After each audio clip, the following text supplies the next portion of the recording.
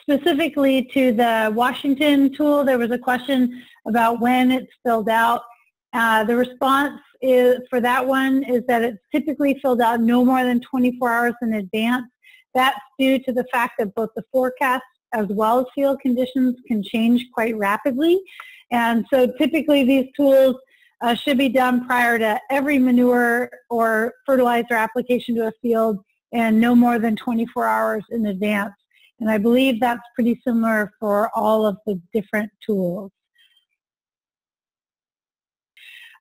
For the rest of the group, if anyone wants to answer a question, we had one come in about can these tools help to adapt to climate change impacts? And maybe if anyone wants to answer specifically about how their tool can work into that.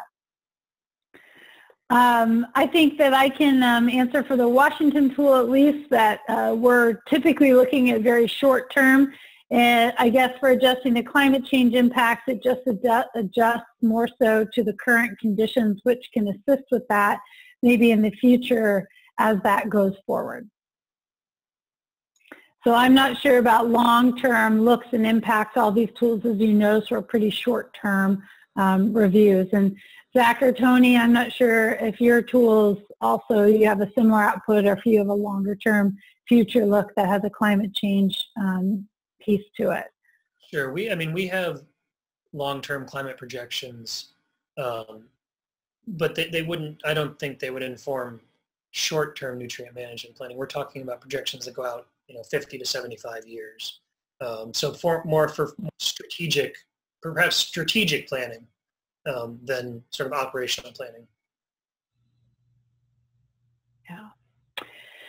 Tony, we had a question for you specifically. Comment and then question is that farmers historically make decisions on a field-by-field basis for manure or no manure decisions.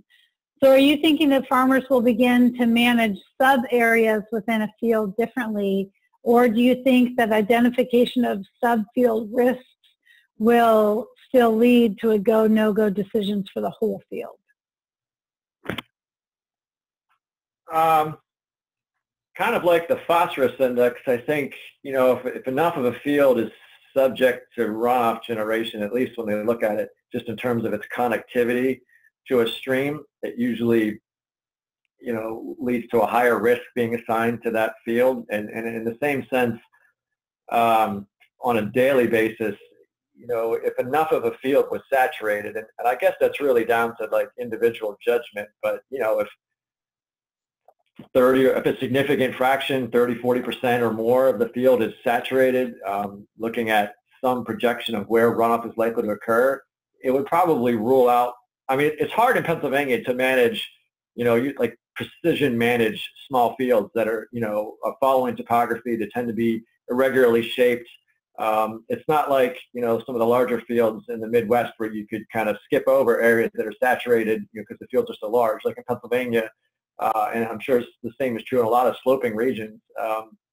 If enough of a field was wet or projected to generate runoff, then that would probably rule out the whole field just because it would be too hard to manage at such small scales. I mean, Zach might want to opine on that too, but I think, once, and take into account too that these are forecasts, and and as we when we look at you don't want to get a false sense of precision when you're looking at these saturated area, at least in terms of the ones that we produce. I mean, they're deterministic in a sense, so you don't get a sense for the whole range of possible outcomes. And I think that's kind of an important point too to make, is that I think all these tools eventually will progress to the point where they're going to be doing more in the way of probabilistic type forecasting, especially if end users find value in that.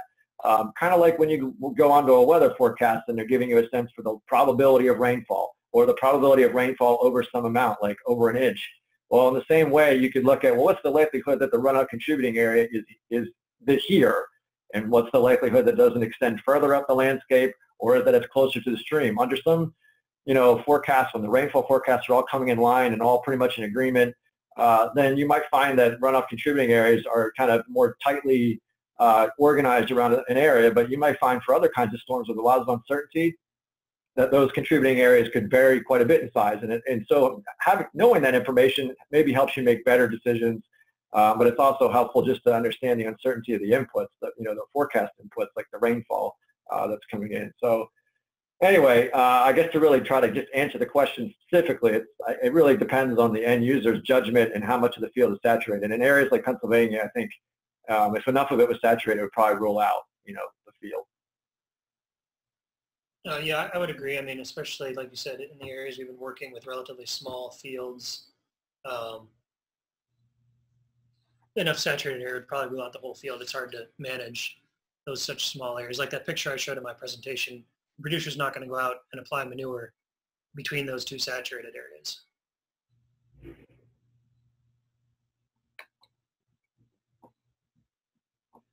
Okay, another question we had is any thoughts on how these tools can help with the implementation of specific cover or conservation practices such as cover crop? Do you want to take that one, Zach? Your tool kind of implements that, and Tony, yours is a little bit more in that realm as well. Sure. So I suppose you could look, you could do some sort of post hoc analysis and look at the frequency with which certain areas are saturated or predicted to be saturated, and perhaps those would be good candidates for something like riparian buffers if they're near a stream, or perhaps cover crops to keep soil in place, things like that. But there, at least in ours, there's nothing explicit about implementing conservation practices, but I think it could be something that a producer could do on their own.